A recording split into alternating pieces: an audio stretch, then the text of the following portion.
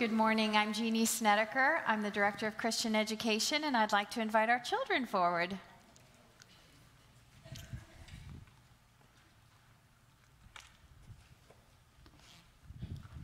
Well, hey guys, how are you? It might just be a little party today. How's everybody doing?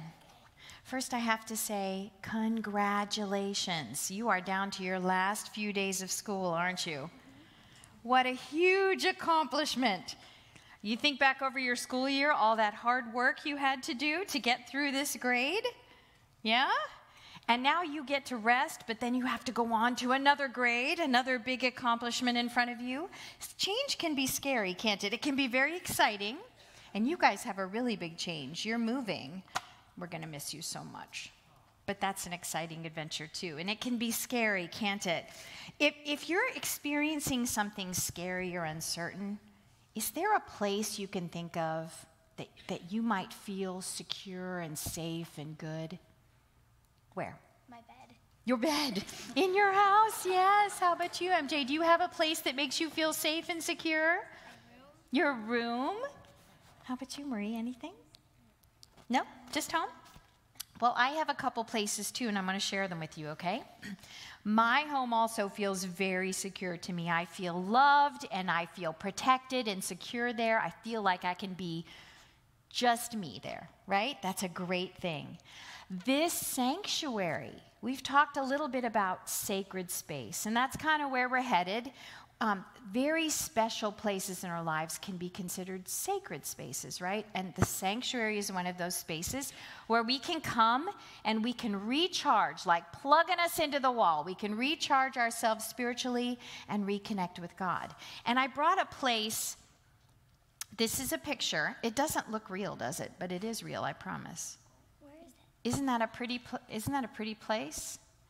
I took this picture last year. This is a lake in the mountains that my family and I have gone to for lots of years. My kids are all grown up, but we've gone since they were small.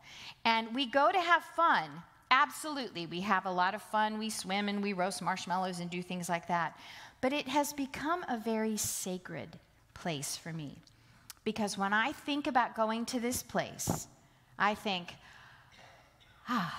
I'm going to get to recharge, I'm going to rest, and I'm going to reconnect with what's important in my life. And that's with family, but it's also with God.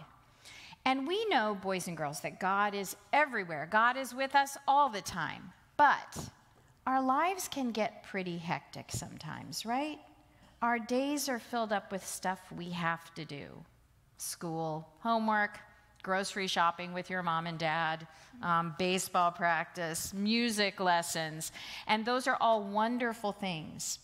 But when we get so busy, it can kind of crowd out the reality that God is still with us. God is inside us and around us all the time.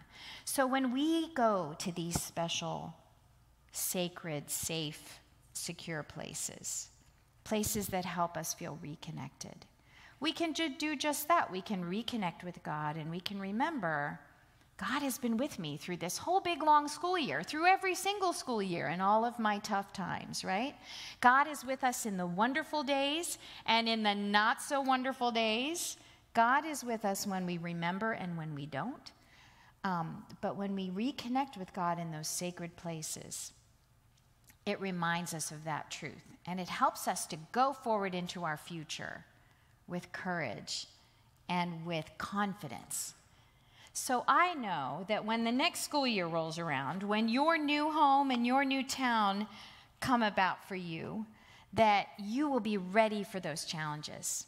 And I hope you'll take a little time this summer to find your sacred spaces and to reconnect with God. Okay? All right, let's say a prayer. God, you are our God of all days. Help us to remember that you walk with us and that you love us through every step of our lives. Help us to step forward into the future in the confidence that you go with us. Amen. All right, let's go.